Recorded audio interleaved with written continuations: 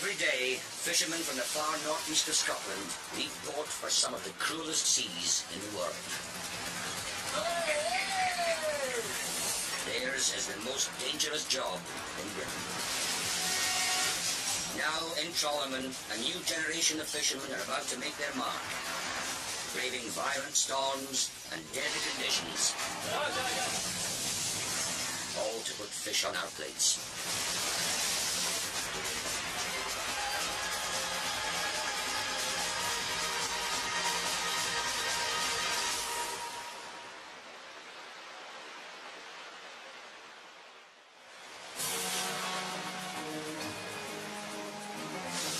In the stormy North Sea waters 50 miles off the Shetland Isles, skipper Charlie McBride and his son Charles are having the fishing trip from hell. First, they lost their most valuable net. You lost it! You just lost the net! Then their main hydraulic pump failed. Now, just a week into the trip, there's still no fish in the hold. We're down, but not out.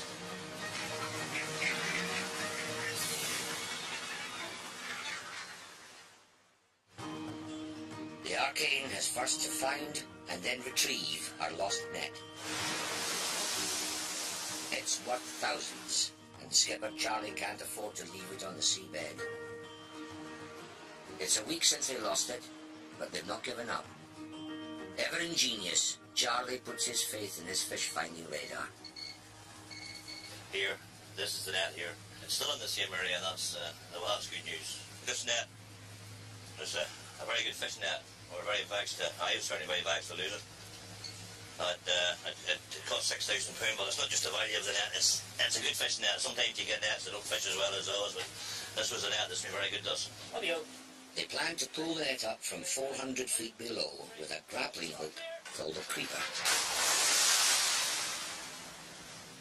By towing the creeper along the seabed, they hope it will snag the stranded net. The moment the rope goes tight, they will try to heave the net back in.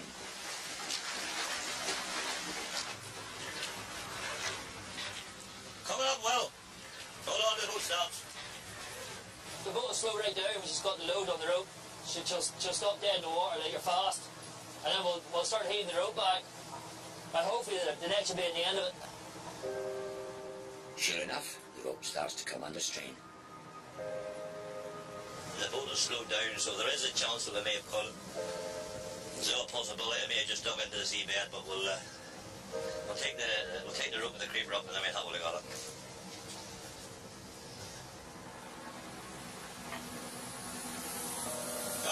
What? They got a rope ready here. Yes, hold on. There's nobody there yet, but they'll come out, I'll tell them.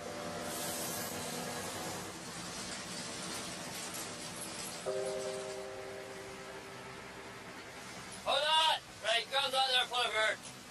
Any sign of any net or anything on at all? Huh? Nothing. Yeah, she had it. Oh, she must have dropped it. Did you have it? What? Did you even have it? Well, she was even back there for a good while. She can be jammed. She's going to dug the grab it. Yeah, she got it on, right? Keep her Right, bird. throw off the white. The hooks on the creeper snagged the net, but they weren't able to pull it free from the seabed. There go. There go.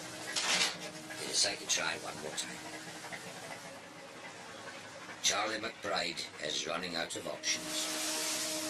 The weather's deteriorating a bit, but it's not too bad yet. But if it continues to deteriorate, that's going to determine the length of time we have on the ground to retrieve this net. Charlie may be forced to abandon £6,000 worth of net. 100 miles south of the Arcane lies Peterhead, the capital of Scotland's fishing industry. Just weeks before, disaster had struck for Jimmy Buchan, skipper of one of the fleet's most successful boats, Amity. This is the worst feeling a skipper could hate. Is seeing your own boat coming back on the end of a tow rope. With Jimmy taking a rare trip off and the relief skipper at the helm, Amity's engine had blown up. But what is it, Gavin? I'm no engineer, but I went out with a couple of big bangs. That's not a good sign. The engine was a write-off. It's been a stressful 2 months for Jimmy. I've now got a boat tied to the pier with a crew aboard it waiting for, looking at me for answers, and they ain't getting it. In the meantime, first mate Kevin and his loyal crew were forced to find berths on other boats, and they liked what they found. Put a good trip together. 1,400 boxes or something we've landed for the week, so it's just easier work. It's a lovely job to be at. Finally, £60,000 worth of new engine arrived, and after a further 2 weeks of fitting, it fires into life.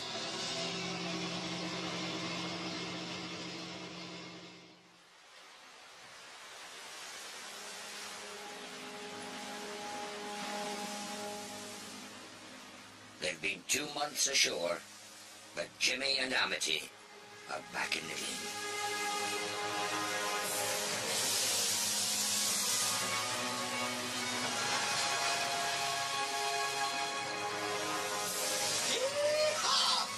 Look at it. All right, old cowboy. There you go. It is good to be back.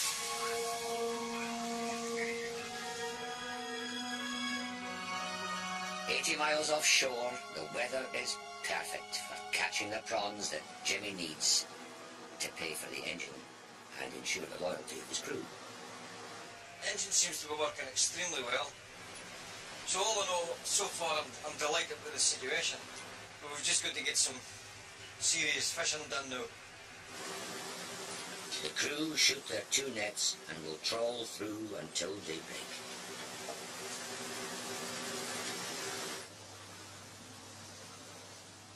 Dawn finds Amity trawling through the middle of the prawn fleet. Right on, boys. Right on. Right on, boys. Right on. No time for sleep and work to be done. Up.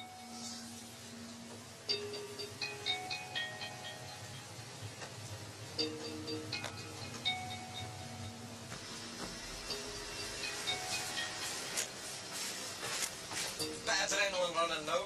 Time to heave up and see if we've done any good.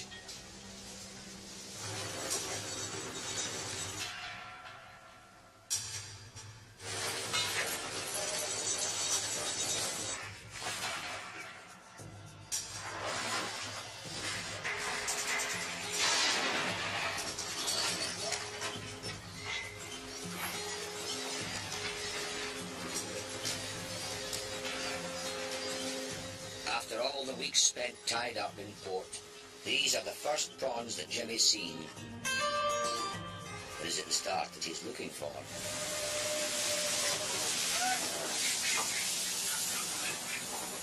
Not impressed. 2 months off him. I must be getting rusty. The lack of prawns has also failed to impress the crew and first mate Kevin. Very poor haul, this. It's not what the gaffer was looking for.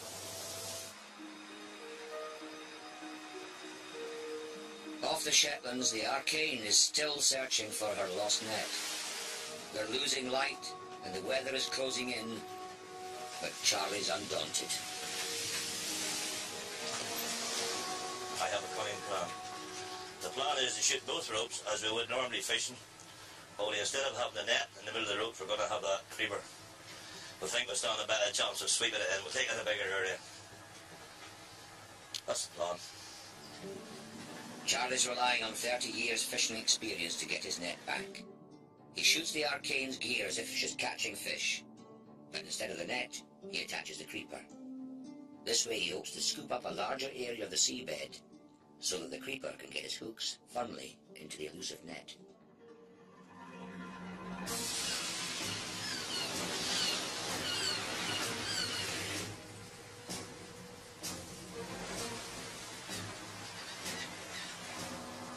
Hold it, Big City.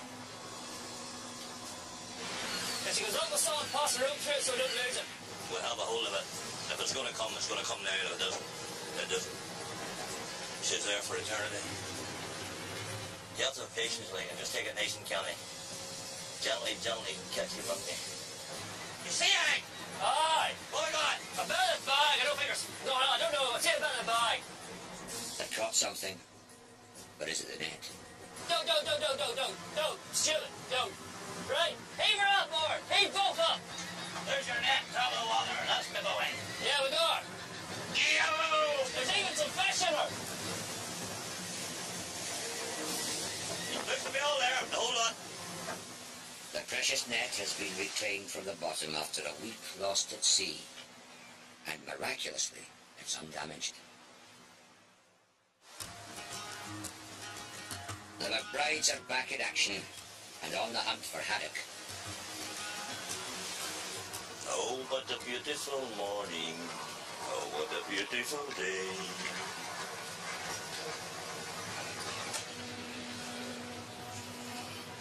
Morning has broken like the first shadow. Come on, girls. Rise and shine, girls. Let's be having this. Blaming heck, well, there's any sleep left in this bunk. Every 5 minutes, a young fella gets his in his bed. Come on, rise and shine. Let's be having it. Bounce out of her, boy. Bounce out of her. Come on. Jump two. Right, well, come on. Unbelievable, eh? The three younger fellas, every 5 or 10 minutes they got a towel in their bed. Sleep the cloak round. In fact, they haven't slept the cloak round when we've been sleeping sometimes. I think Will holds the record of 26 hours. Charlie's good mood is short-lived as the Arcane's run of bad luck returns. Watch yourself, Steve, hold on! The weather deteriorates, making the fishing difficult and dangerous.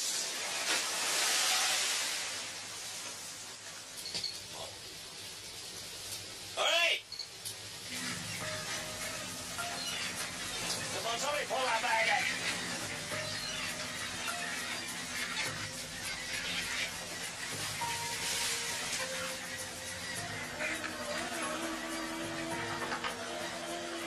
The crew's hard work comes to very little. There are a few haddock in the net, but not enough to turn the trip around for the skipper's son, Charles. We need to get offshore. We know where the fish is at. We just can't get off because of the weather. We just can't get out at it. Hopefully it's coming okay the day after. We can get back off. If we can get 3 days and a bit of fish, we can get a land up. If we got a decent enough land, we might be able to go home.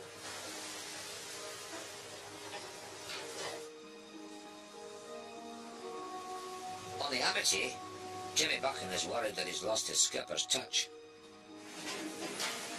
I just haven't been 100% fully focused. Maybe on the job at times. And new things is set on doing in the boat and beginning to focus in on the fishing, and I just feel like we're just on the back burner rather than on the front.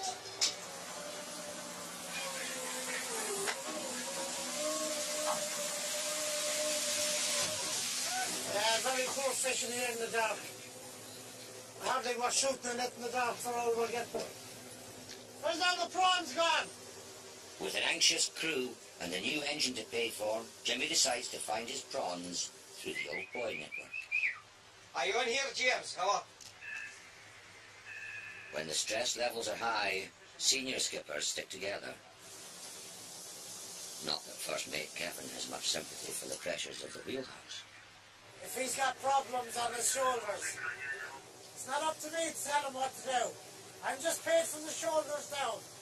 He's paid from the shoulders up to think, to do what he has to do, to get this boat full of prawns and get it paid for his lads and himself.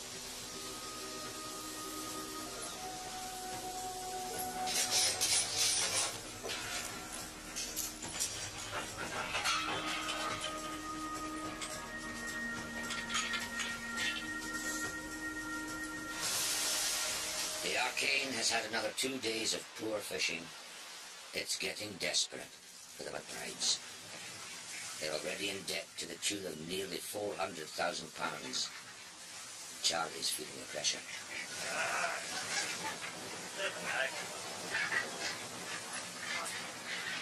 We just can't afford not to catch fish. We just have to get a trip. Every trip. This family business is in crisis.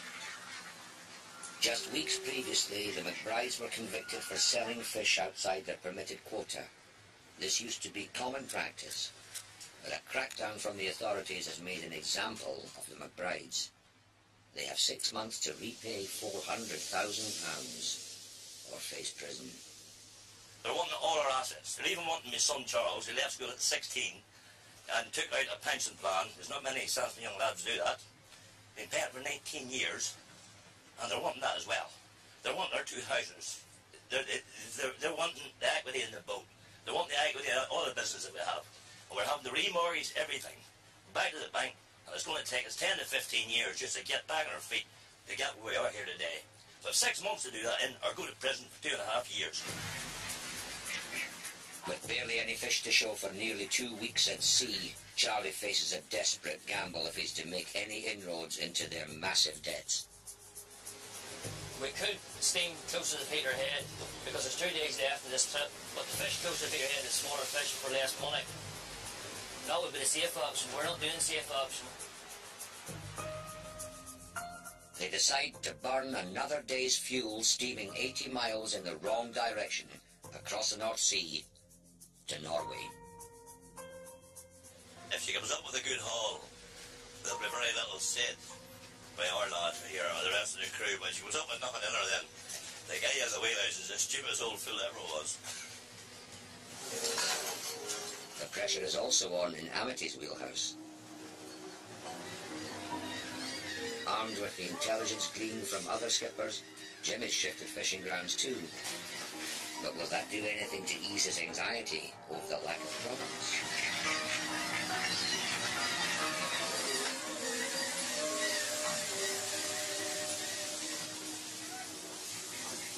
Still not enough. Still not happy with the end result, so back to the drawing board. See what we're going to do this day. I'd say it's going through a bit of a sticky patch at the moment. I think he's thinking that our gear is not fishing because the other boats are catching more than us.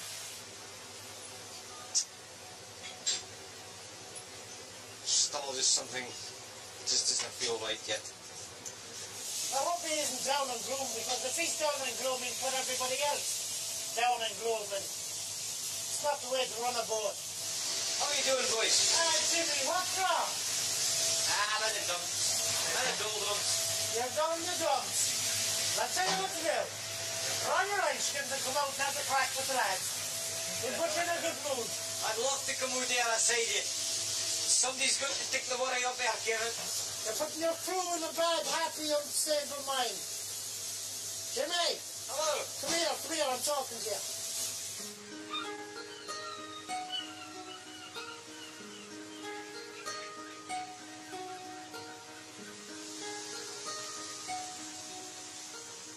While Jimmy wrestles with his demons, Amity's problems seem small compared to those on the Arcane.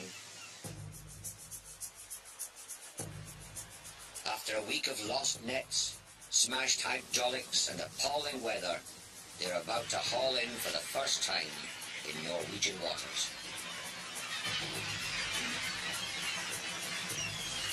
Has Charlie's bold expedition across the North Sea paid off?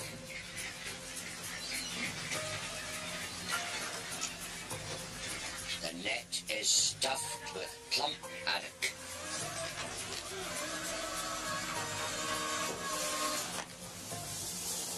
It's the best haul we've had this trip so far.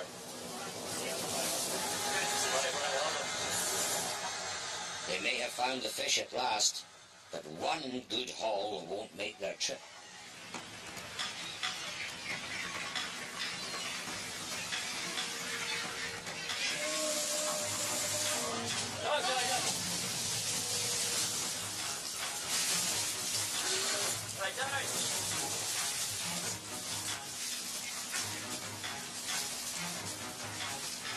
For the next 36 hours, the crew works straight through, and slowly boxes of fish begin to fill the hold.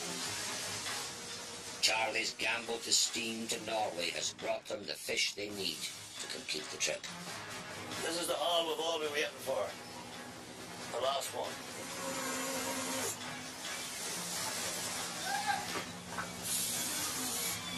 Trip's over. Thank God. Time to go home. Go home. We're just glad to be going home.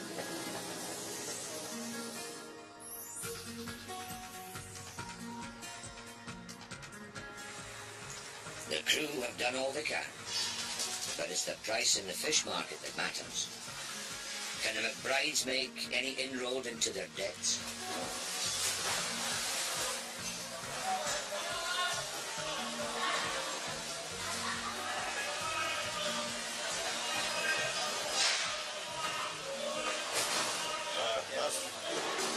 Very good, yeah.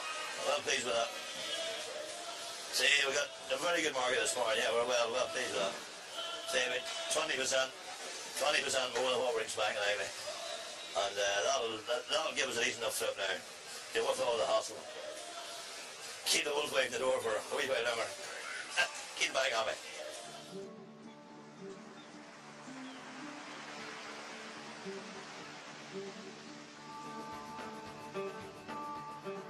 "17 miles up the coast from Peterhead lies the rival port of Fraserburgh. It's home to the youngest skipper in the prawn fleet, 23-year-old Chaz Bruce. That's what I do in my spare time. As you can see, I'm very productive. I dress up for riding a pair of ladies, but it's not as easy as it sounds.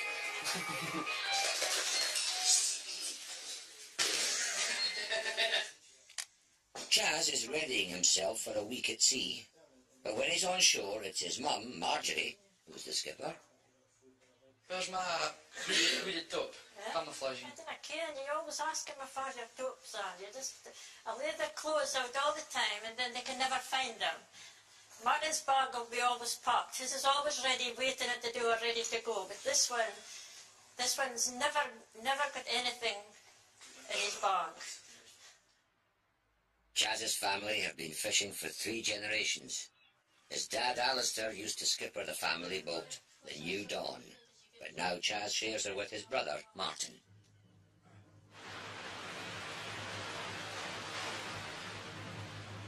Northerly gales have kept older skippers in port for over a week.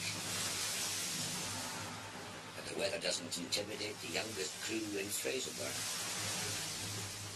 Chaz is the only skipper to go to sea. It'll be a week-long trip.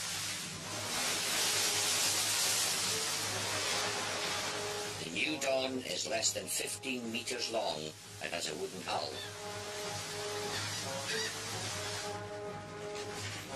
In a Force 8, nothing rolls quite like the smallest prawn trawler in the fleet. But Chaz is undeterred.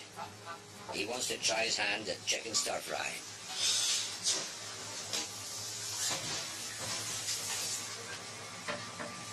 feel like a ballerina.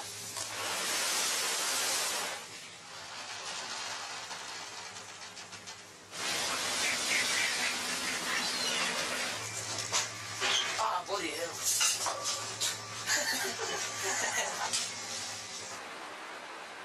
After a 10-hour steam, the New Dawn is 80 miles from land. Chaz is desperate to shoot his nets. It's flattened out a bit just now. There's a bit of a rough stream there. Gale Force 8 most of the way, but...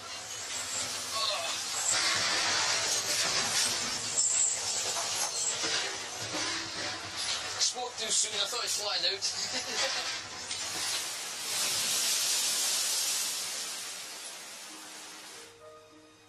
On the Amity, Jimmy Buchan is still feeling the fishing isn't right.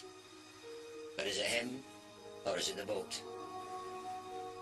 He arranges a rendezvous with another veteran skipper, George Runcie, of the Ocean Challenge.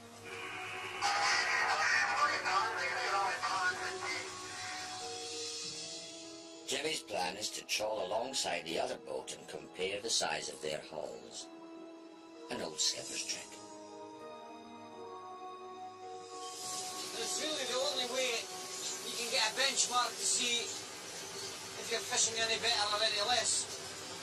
Both got the same engines, similar horsepower, known George for many, many years, so I know and trust him.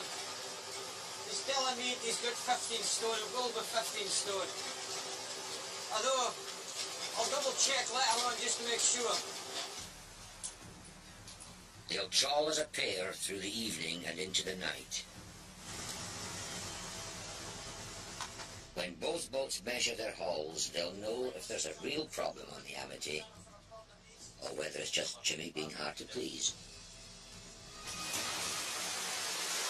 The New Dawn has found an area of the North Sea all to herself and is preparing for her first haul.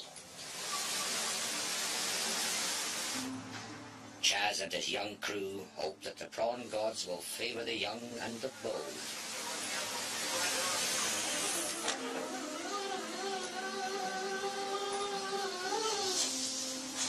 Rubbish.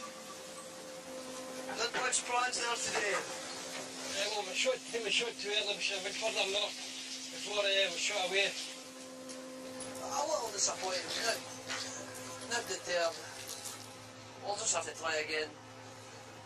I'll get a better chance at it this time. But it's early days for the boys on the New Dawn. On Amity, Jimmy's about to find out if 30 years of experience can get him back on the prawns. The Ocean Challenge hauls first.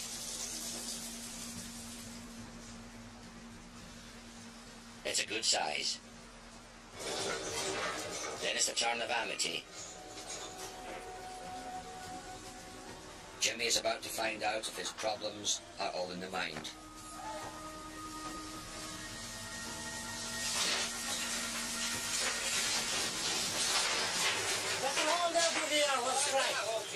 Better all, 35 stone. It appears we've got a few stone more than George here now. Patience, get a bit of luck, and keep smiling.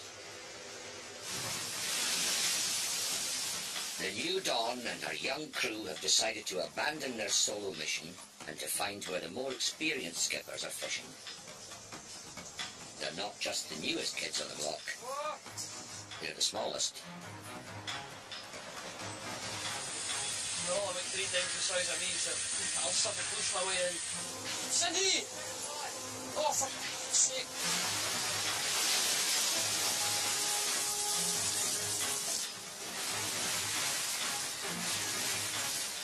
Chaz follows the pack for 4 hours, but has he left it too late?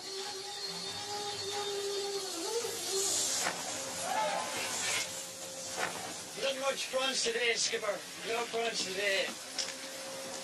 Now I'm getting pissed off.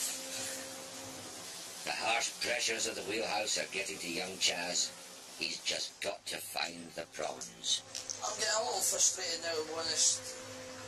I can't seem to get my hands on them, but I've took 5 men out to sea that'll be needing a pay, so I have to find them. I've no option. Hopefully young blood will triumph in the end.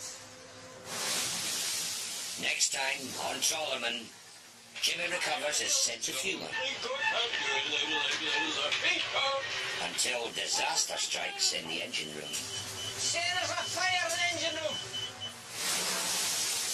The New Dawn catches more than just prawns. It's still dangerous. If it slips out of place, we could be left idle in the middle of the sea. And we brave the Atlantic storms in the hunt for massive monkfish. Good night, guys. He's a big one.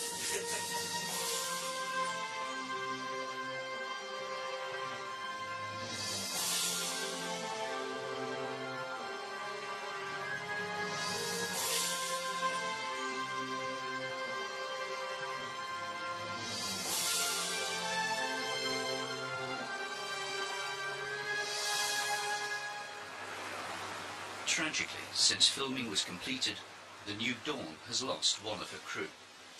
Ronaldo Benitez, who was 29 and a father of 2, was swept overboard in heavy seas at night. The New Dawn's skipper, Chaz Bruce, risked his own life by diving into